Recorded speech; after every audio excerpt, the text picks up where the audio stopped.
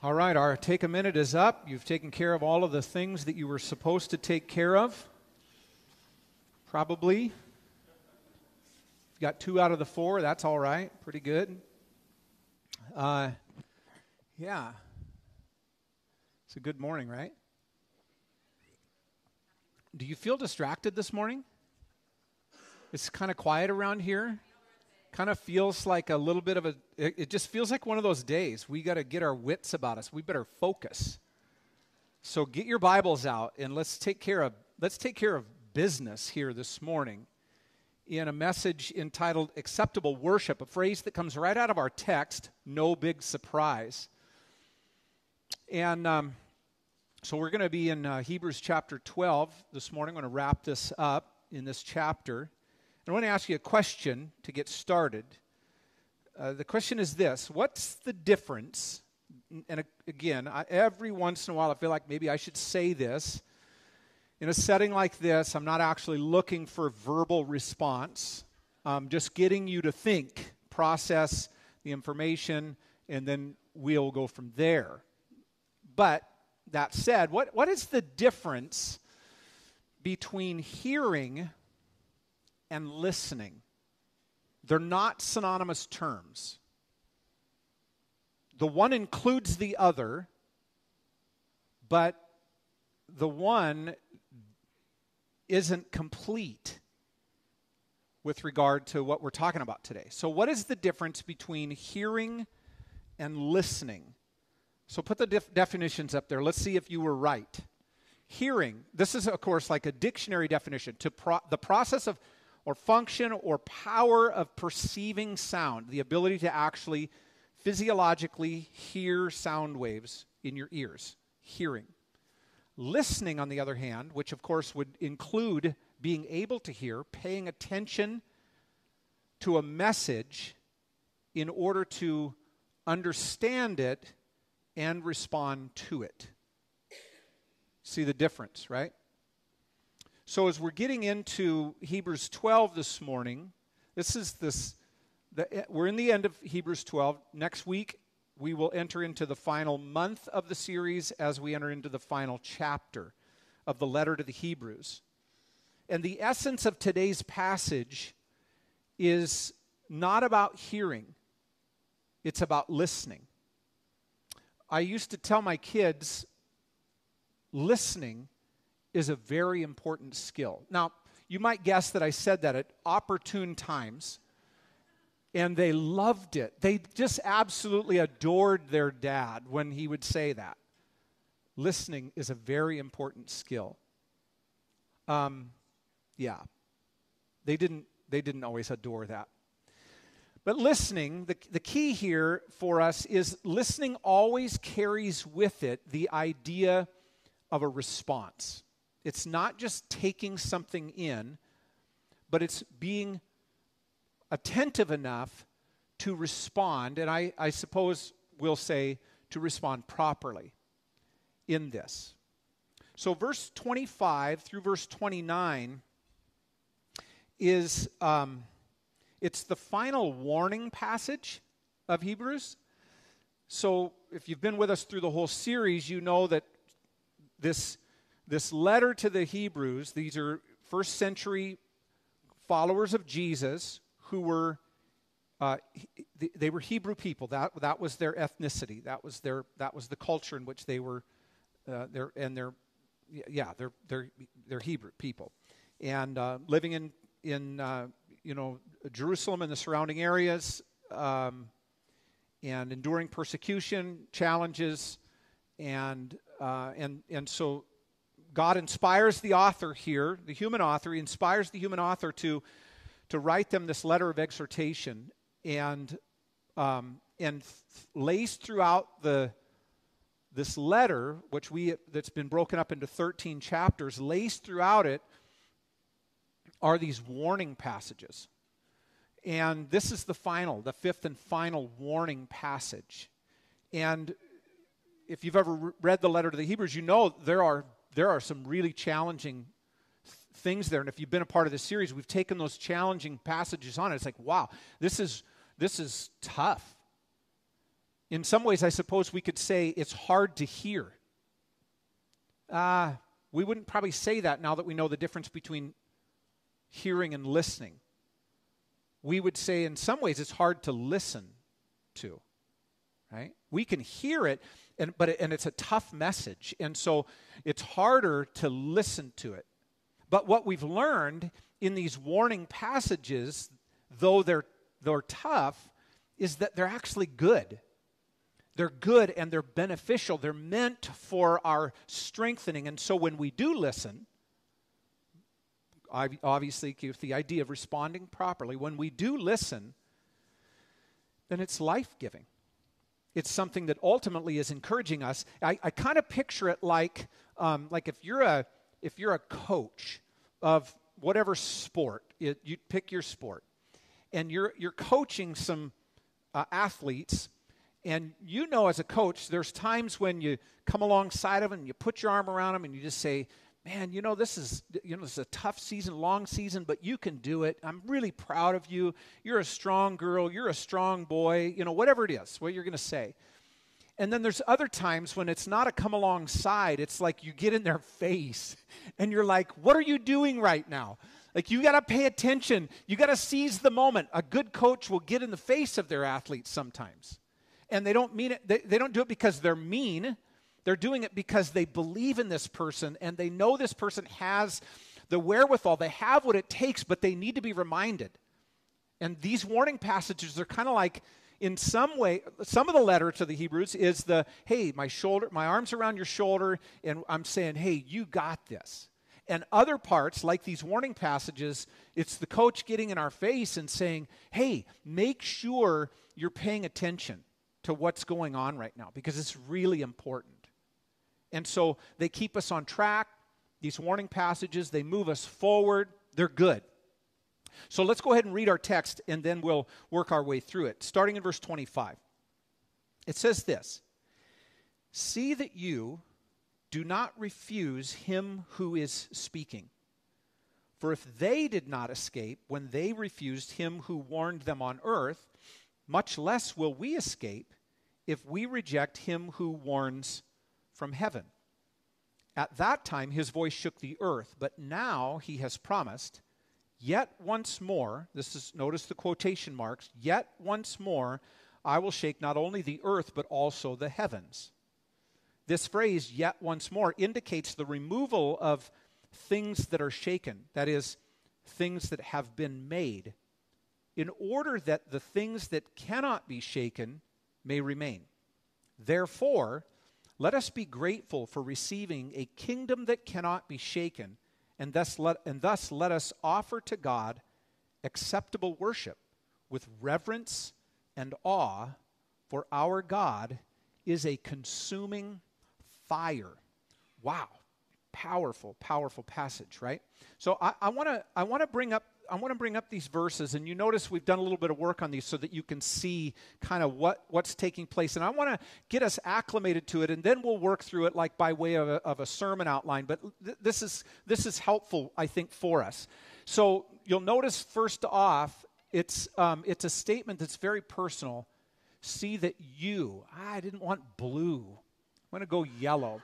See that you do not, now here's what you notice. See that you do not refuse him who is speaking, for if they did not escape when they refused him who warned them on earth, much less will we escape if we reject him who warns from heaven. So you'll notice this kind of parallel and bringing these contrasts. He's speaking, it's a very personal message. There's you, like you as an individual person. It's you collectively, like you as a church. And then there's the we that we see in there as well. So it's got an individual element to it. It's got a collective element to it. There's personal responsibility for sure, right? And you'll notice there's this contrast. There's a comparison to they, which we'll talk about who they are. They, if they did not, then how much less will we, right? And then you see there's something taking place on earth. There's something taking place from heaven. And the other thing that we would want to see is the reality of the idea of refusing carries out to a rejection.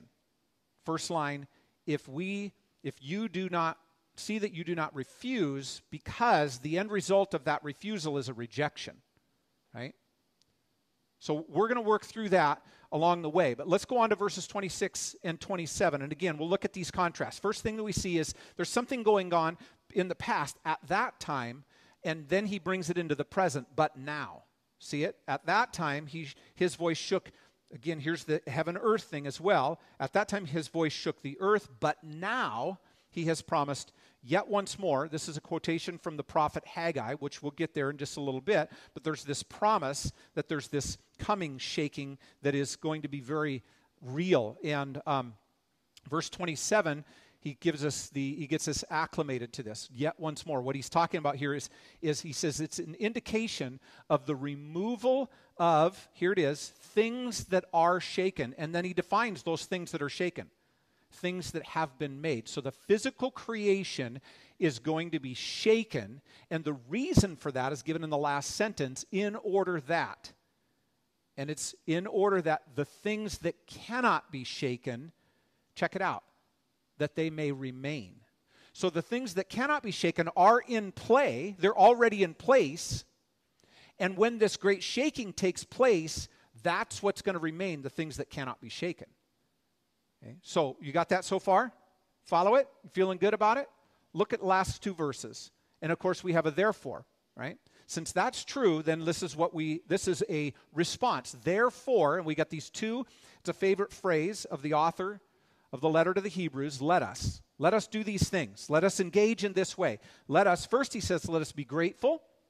And then he says, let us offer to God. We're to be grateful that we are receiving a kingdom. We, collective followers of Jesus, are receiving a kingdom that cannot be shaken. And thus, great language, right? And thus, since we are receiving a kingdom that cannot be shaken, let us offer to God acceptable worship with reverence and awe. And then we get this monolithic phrase, for our God is a consuming fire. You ready for this? This is powerful stuff. All right, so we're pretty acclimated. We got it. We see what's taking place here. Let's work our way through it. Go back to verses 25, 26, and 27, because what they do is they tell us of how important it is. Given everything that's been said, he enters into this last warning phrase, and he tells us how important it is at this moment for us to measure accurately what is at stake. Measure accurately what is at stake. You've probably heard this. It's actually an English proverb. You've probably heard it before. Measure twice, cut once. It's really good advice if you're a carpenter of sorts. If you sew, people who sew, that's really important. It's probably, we could say, good practical advice in general. It's a proverb, right? It's got its specific application, but we could think about that in a real way as well. I mean, who hasn't had to go back to the lumber yard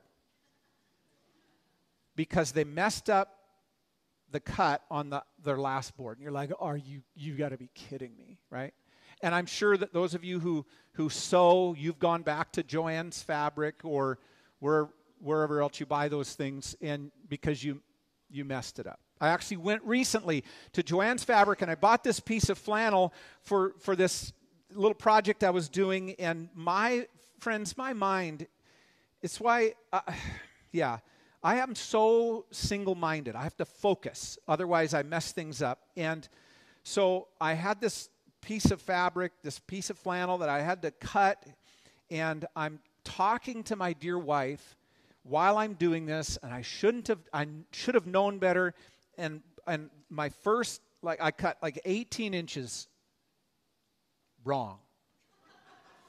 And measure twice, cut once. That's the wisdom. Measure accurately what's at stake. That's what verses 25, 26, and 27 is telling us. What is at stake? Well, if we're paying attention, what's at stake is literally our lives. Right? Our well-being is at stake in listening, paying attention, understanding, taking in a message, and then responding well. That's what's at stake. And how many people are going through life? It's like they're in a daze.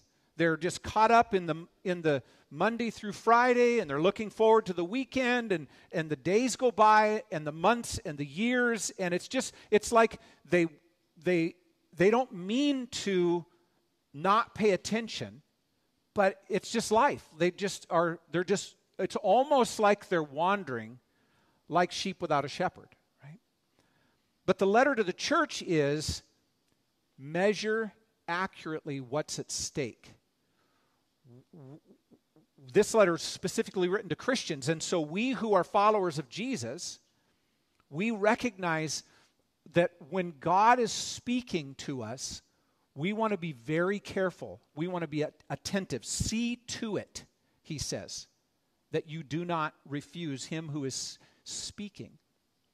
And so it's a message that's not just for Christians, though. It's not just for people who are followers of Jesus. There may be some here, either watching online or sitting here in the auditorium. You're not a follower of Jesus, and you're just here. You're trying to figure it out. You're one of those people who are like, maybe you saw yourself in kind of this daze, and you realize, wait, there's got to be more to life. There's got to be more to me just working and resting and celebrating the holidays and all the other things that you do in the rhythms of life, and it's like, this doesn't seem like it's all there's supposed to be, and you're like, I got to investigate this a little bit. Well, I would say great job. You're one, it's great that you're asking big questions. It's also great that you're looking to a place or a people or a message that is inspired, that's got substance, that if investigated holds up, if interrogated holds up, and it has for millennia. And so this message isn't just for people who are followers of Jesus, though it is for people who are followers of Jesus. But if you're not that, this message is for you as well. Measure accurately what's at stake. Your life's at stake, right? Your well-being is at stake, and that well-being isn't only about life in the here and now. It's life eternal. You are an eternal being. Whether you recognize that or not, you will exist for eternity. And so that's what's at stake in this message from this passage. And so we want to be really careful about how we're measuring it. And the first thing we're told is, hey, in measuring accurately what's at stake, agree with the speaker. Now, I know as especially as Americans with our individualistic mindset, and we're captains of our own ship, we don't just automatically agree just simply because somebody is speaking. But let's pay attention to the text, right?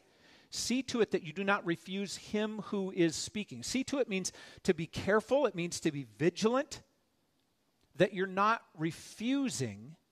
And look at this definition of the word refuse. This is like, it's kind of an arresting thought. To refuse here is to be unwilling to agree with. So we got to process that for a second, right? Somebody's speaking. Later in a moment, as we get through the rest of that verse, we find out that it's him who is speaking from heaven. And so we put ourselves in this position where we see to it, we are vigilant, we're careful to not willingly disagree with him. He's speaking. Of course, we need to know, what is he saying? No show of hands, but how many of you have ever disagreed with God? If we showed our hands, probably all of us, especially those of us who are followers of Jesus, we would have our hands raised. My hand would be up. Friends, I don't know how many times I've read through the Bible. I've studied through the Bible. I have a master's degree in studying the Bible, and I still read the Bible on a daily basis, and so often, not every single day, but so often, I have to pause and go, okay, God, you need to help me with this, because your ways are not my ways. The way you think is not the way I think. Now, from there, what do? Because if from there we take the posture of, I must be right, therefore God must be wrong, that's where we get in trouble.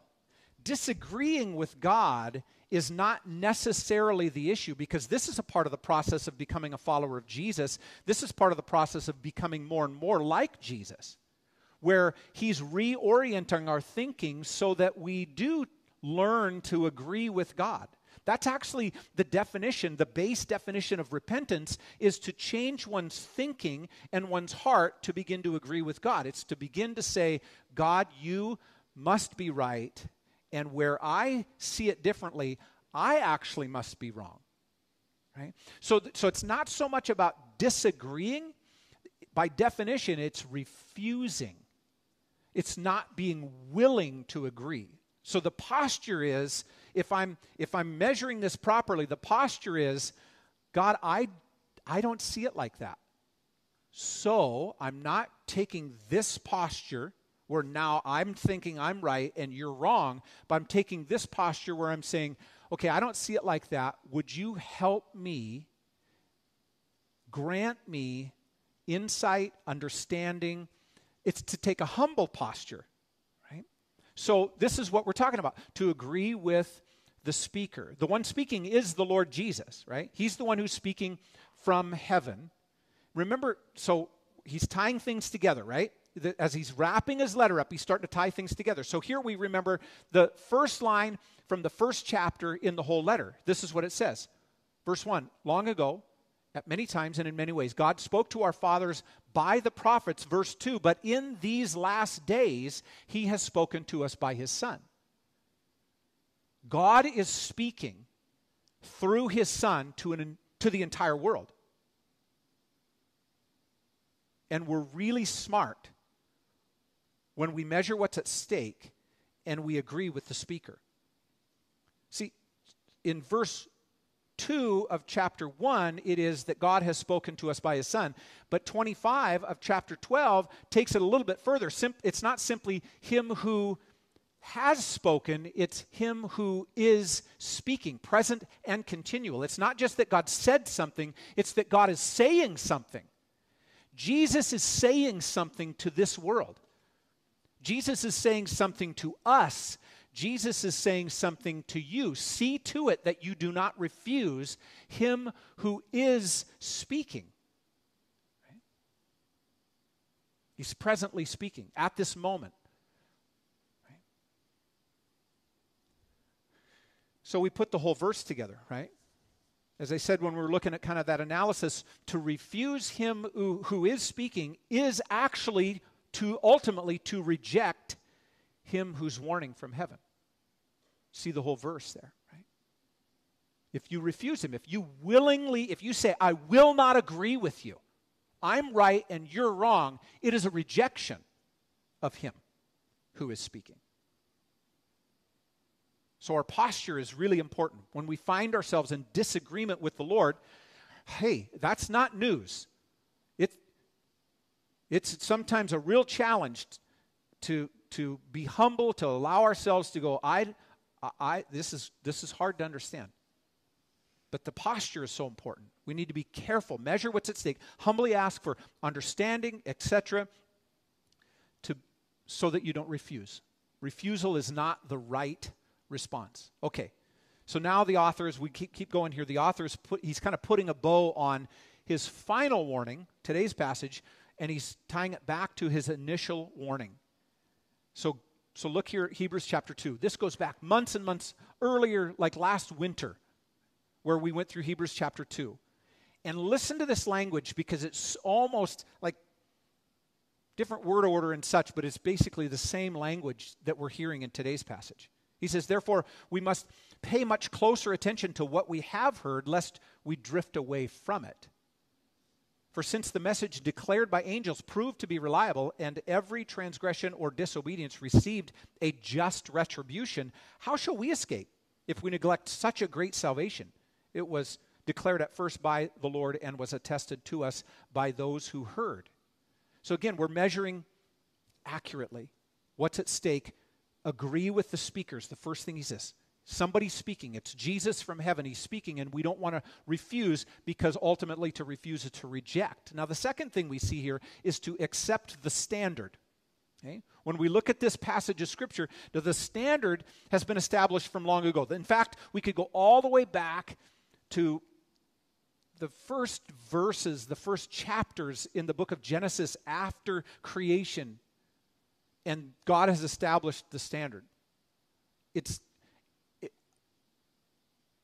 not complex, but because of our own wills and our own bent away from the Lord, and because of the powers that be in this world, cultural powers, and all of the false messages and all of the stuff that's going on in the world, it's not necessarily easy to accept the standard. We can understand it. We get it. But accepting it is what's being called for here. The standard is simple. Listen and obey. Oh, that's all I got to do. Oh, great, right? Now we get it. If we'd have just known. Now I just need to listen and then obey. And we want very much for there to be this injection of the word understand. We need to listen, and then we need to make sure that we fully comprehend everything that's being said before we obey. But that's not actually the standard. The standard is, whether you fully understand or not, listen, and then do what's being asked. And because the way God operates so often, like those of us who are still learning, like the basics, the early principles of following Jesus, get this, right?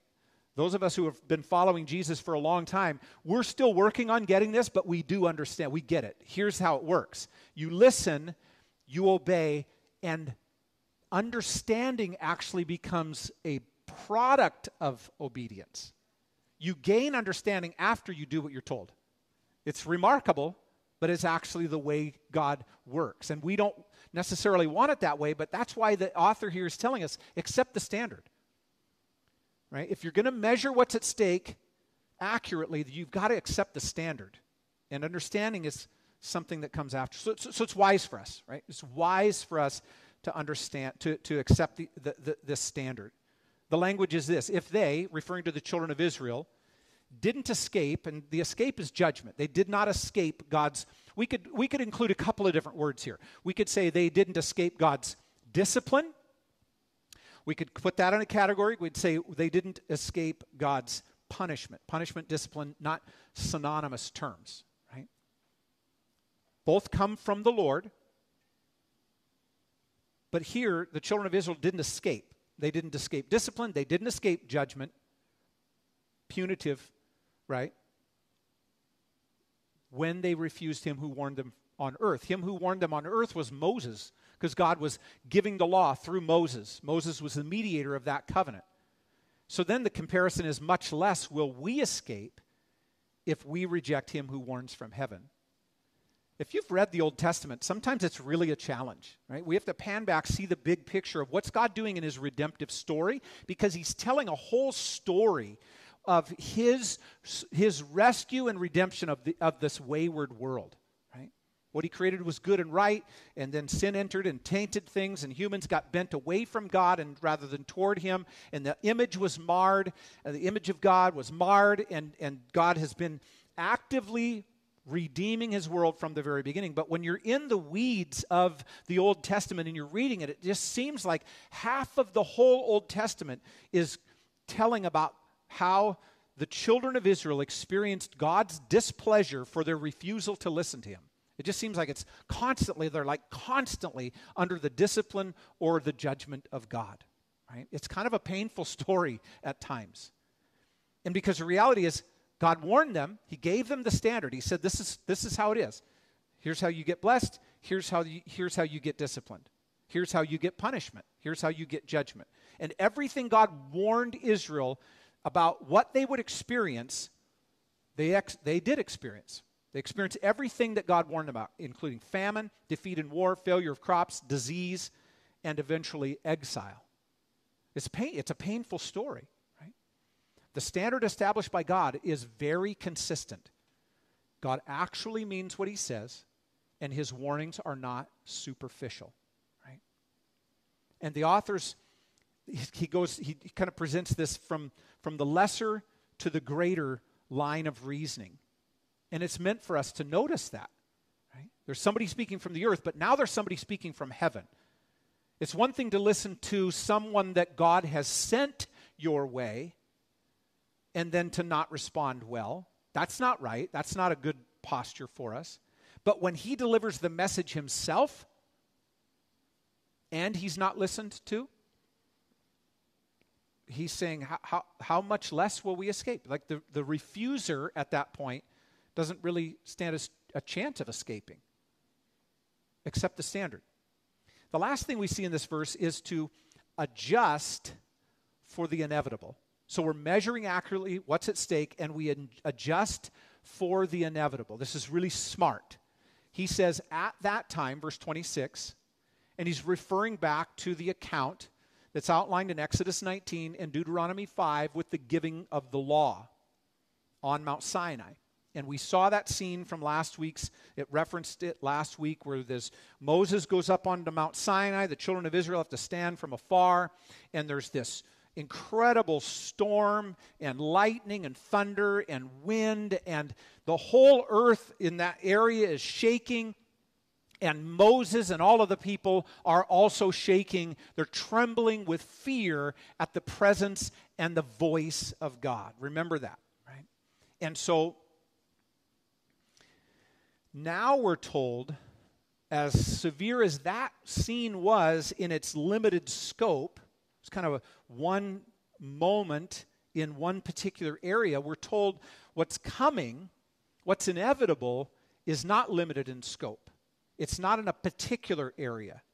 We're told that there's this shaking coming that is not a natural disaster, it's actually a supernatural disaster. And the author cites, as I mentioned before, this prophecy from the Old Testament minor prophet named Haggai. Comes out of chapter 2, verse 6. And he says, "Yet once more I will shake not only the earth, but also the heavens." So the author to the letter to the Hebrews, he led by the Spirit, goes back to the Old Testament and he sees something there. He sees this prophet, Haggai, who has given a message that was pertinent for that moment in that day, but it had a larger application, a larger scope.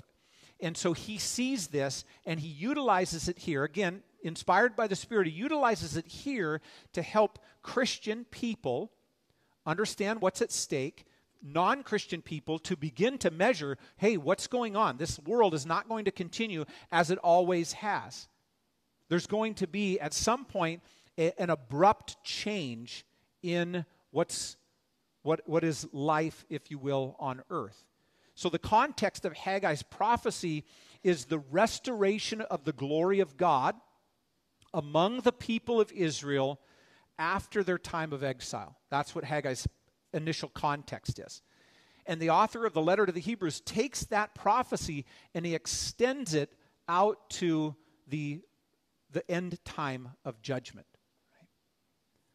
There's this coming judgment that he sees, that Haggai caught a glimpse of, and that God is revealing here, not just here in Hebrews 12, but in other places in the Scriptures as well. Jesus even talked about it. In the gospel accounts, we have that record.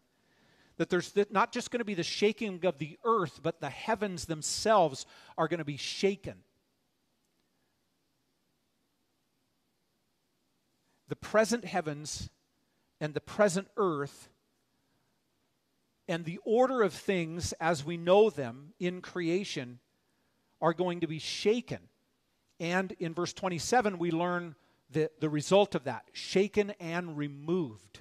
There's going to be this cataclysmic destruction of the present heavens and the present earth, and we're told why at the end of verse 26, in order that the things that cannot be shaken may remain. So later we find out that this is the kingdom of God. The kingdom of God is present. And when the shaking takes place, the kingdom of God will be the only thing that remains. Everything else will be removed.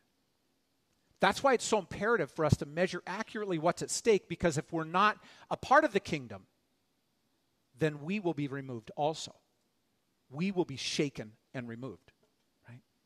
That's why when the Apostle Paul wrote to the church in Colossae, he was talking to them about the profound change that took place. Even though when they look in the mirror, they see the same person that they saw prior to knowing Jesus, he's telling them, in Christ, when you are a person who has received Christ Jesus the Lord, when you are a person who has recognized your need for a Savior, that you have recognized your guilt before God and have asked for forgiveness, and you receive Christ, the book of Colossians, the Apostle Paul writes to them, and he says that you have been translated from the kingdom of darkness into the kingdom of God's dear Son. Right? That's why that's so imperative for us. It's not just about, well, I believe in God, and I believe in a goodness, and I believe that, things won't always remain the same. It's always about Jesus, friends. Jesus is the Savior of the world, and there's no way to be saved from this inevitable event apart from Christ. We must trust Jesus for our well-being, right? In order that the things that cannot be shaken may remain. So the Bible puts this in definitive terms. It's going to happen. We do not know when. Anybody who speculates and begins to tell you that they do, that's when you stop listening. Even if you can still hear them, you stop listening, right? Because they're not right. Because Jesus has told us it's none of our business, right? So if we're measuring accurately what's at stake, we're adjusting then for the inevitable shaking, right? So we're not living, the adjustment is this, we are not living for what will be destroyed. We're living for what will remain, right? That's the adjustment. So this is smart, right? Measure accurately what's at stake.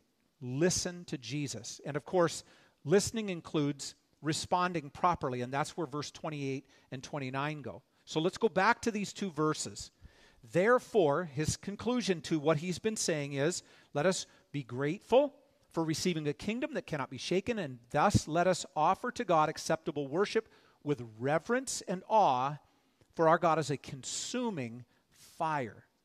So here we're properly responding to who God is. And verse 29, we get a picture of who God is that is, it's almost like we wish that we could experience it. We're told that our God is, talk about an ominous line. Our God is a consuming fire. And we think, if we could just experience that, then it would help us set things right. It would help us measure accurately and respond properly if we could just experience that, right? And we think we would, but we'd be probably much more like the children of Israel who are standing from afar and experiencing this moment where God is giving the law and God is doing what he's doing, and they cry out, trembling with fear, we don't want to hear from God anymore. It's too much for us. So Moses, you're the prophet. You're the one that God has called to lead us, so you listen to God, and you tell us what he says, and then we'll obey you, right? And we think, if we could just experience this consuming fire, wouldn't that be something? And I go, well, I'm a little tentative to say that I want to. I just want to believe what it says, right? A consuming fire, friends, is a fire that consumes everything in its path, right? It's a raging inferno. So I recently listened to a book by Timothy Egan. If you're a reader, you like history, write that name down. He's a great author. Years ago, I read his book called The Worst Hard Times, about the Dust Bowl era during the Great Depression. Tremendous book. Oh, tremendous book. If you read that book, you won't cry about any more you'll never cry about a hangnail again. You'll get a hangnail and you'll be like, it's just a hangnail. It's no big deal, right? The Worst Hard Time. Well, he wrote a book a little bit later called The Big Burn.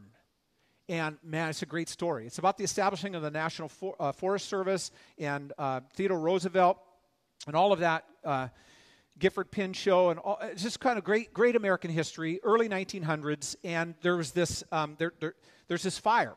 Eventually became a fire, but initially there was several spot fires up in northwest Montana, and then there was fires taking place in British Columbia, and then fires taking place in North Idaho, and the Palouse, eastern Washington. The Palouse was also on fire, and they estimated back in those days, I don't know how they did it, they didn't have satellite imagery or anything like that, but they estimated, if I'm remembering correctly, it's like 3,000 fires. I mean, it was a really, really bad year.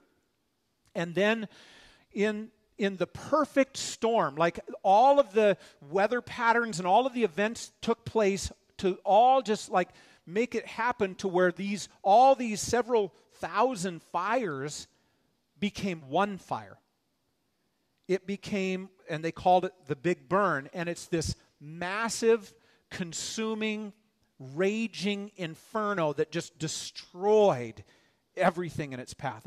It's a crazy story. So if you're a reader and you like to read that'd be great. All right? It really is an amazing story. This gigantic fire that consumed everything in its path. And our God is described as a consuming fire. Now, again, we kind of think we like that, but we don't really like that. Many people don't take a liking to this idea because the God that they've been nursed on, and I use that word God as a lowercase g, the God that they've been nursed on, even though he's been referenced from the Bible, is much more like a recreational fire that you have in your backyard that's self-contained, got some rockery around it or something, or maybe you're out at your cozy campsite. You know what I'm saying? You got a blanket around you, and the fire's just kind of warming you, and it's so good, and you got this little stick or maybe a piece of wire, and there's marshmallows on the end of it. And you're like, this fire is so great. I just love this fire. I'm just going to cook my little marshmallow over this fire, right? There's a lot of people, that's their image of God. He just kind of keeps them warm. He's cozy. And I can have some marshmallows, right? It's kind of nice.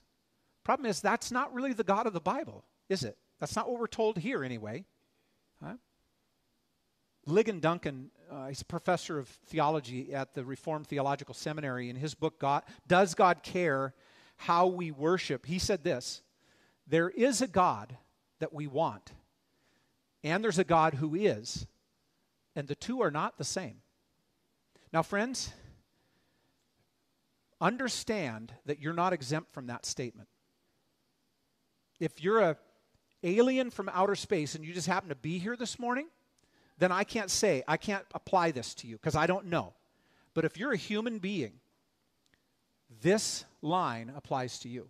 There is a God who is, and he's not the same as the God that we want. This is real stuff for us. Right?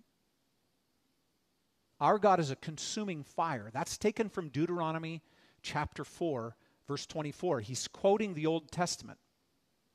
In that chapter, Moses commands the people not to take away from or add to the Word of God. In that chapter, he admonishes them to keep their souls with all diligence, lest they forget what God has done for them. And in that chapter, he starkly warns them against any form of idolatry. And then he says, for the Lord your God is a consuming fire, a jealous God. God is jealous. Not in the twisted, weird way that humans can get jealous. His jealousy is part of his holiness. He's jealous for his glory, and he will not share it with prima donnas. He's jealous for the affections of his people. An idol is anything that takes God's place in our lives. If it receives affection or devotion that is rightfully God's, it's an idol. Right? There is a God we want and a God who is, and the two are not the same. It's like the difference between our backyard recreational campfire and a consuming fire.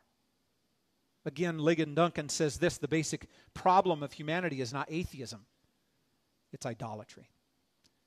It's why it's addressed in the first two commandments: no other God but me, and no idols. Human beings, John Calvin said, are idol factories. The human heart is an idol factory. It's a constant for us. Measure accurately what's at stake. Respond properly to who God is.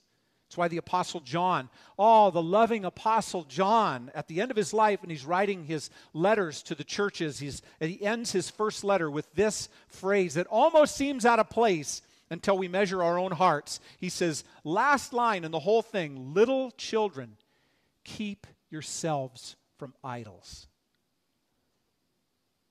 It's not just an Old Testament thing, friends. It's not just about those in foreign lands who have bronze statues or wooden statues of idols that they bow down to. Idols are in the heart, and we must be careful. Earlier in verse 28 and 29, we're told what a proper response is to this God who is a consuming fire, and we get these two things: gratitude and worship. He says, be grateful for what's coming. Therefore, he says, since the physical creation will perish in the coming shaking, our response isn't grief. Imagine that. Our response is gratitude. Grief is the natural reaction to loss. It's very natural, right? But here we're told, in anticipation of the great loss, that we're grateful. We're not grateful for the loss. We're grateful for what's going to be gained. And that's the key, friends. That's the key for us, making that proper adjustment. This promise doesn't make sense unless we're holding loosely to the things of this world. The tighter we hold to the things of this world, the more we live for the things of this world, the less this makes sense to us. We would grieve, but no, here we're told to be grateful that we're receiving a kingdom. We're gaining a kingdom that cannot be shaken. Right? That's the coming kingdom. And we're invited to be a part of it. It's the surest, sturdiest, most wonderful thing in the entire creation. And it's here. And that's what's going to remain. And we get to be a part of that. And so we're grateful. Not grieving. We're grateful that we get to be a part of what's coming. The second thing we're told here is to offer God acceptable worship. Actually, it's not just a second thing. The language is and thus. And thus. So we follow the language, right? So we're grateful for receiving a kingdom that cannot be shaken, and thus let us offer to God acceptable worship. And thus means in this way. In this way, then, we are offering God worship that is acceptable to him. In what way? Well, by listening to Jesus, because he's speaking from heaven, which includes an obedient response, and by being grateful recipients of the coming kingdom, we offer to God worship that is acceptable to him. It's a complex passage, but we get it. This boils down to this. Now, the Bible has a whole lot more to say about what acceptable worship is, but this text tells us that God accepts listening and gratitude as worship. That's what this text says. That's our big idea this morning, that God accepts listening and gratitude as worship.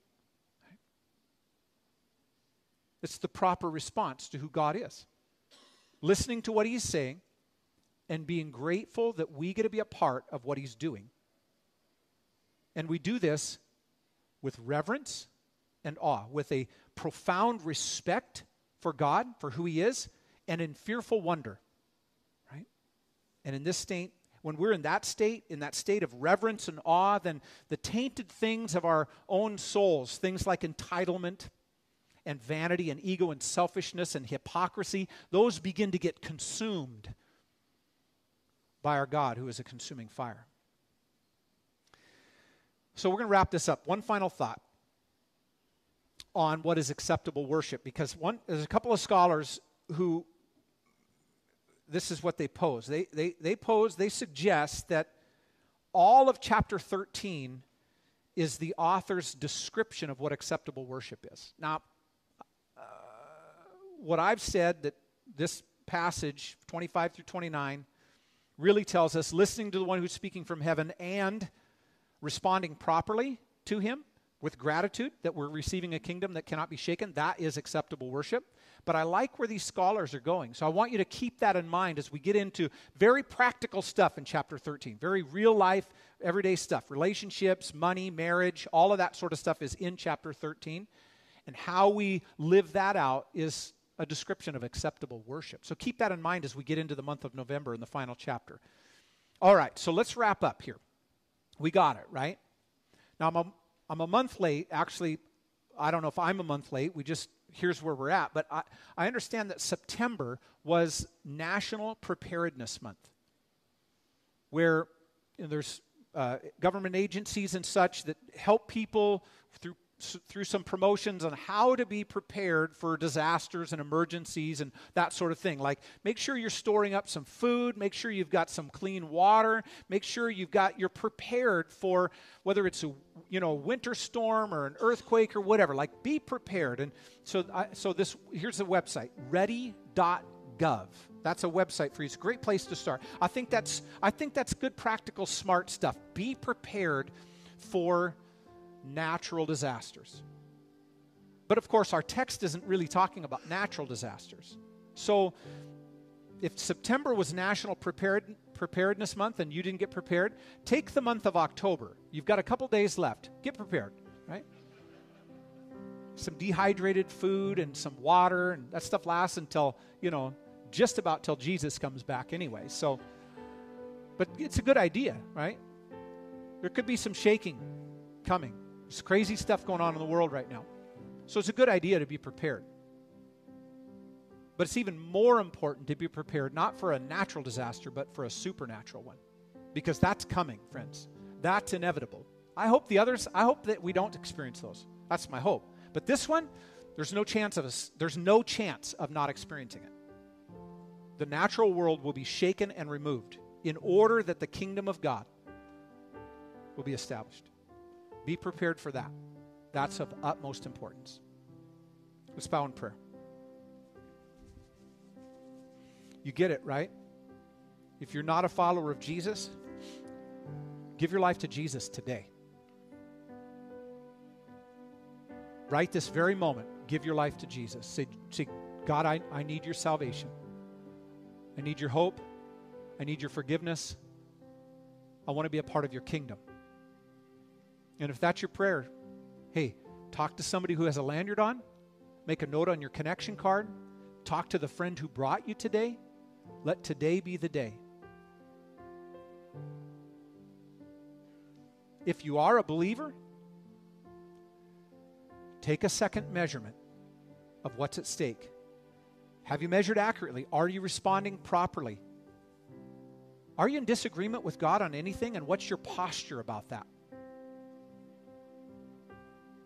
Are there things in life that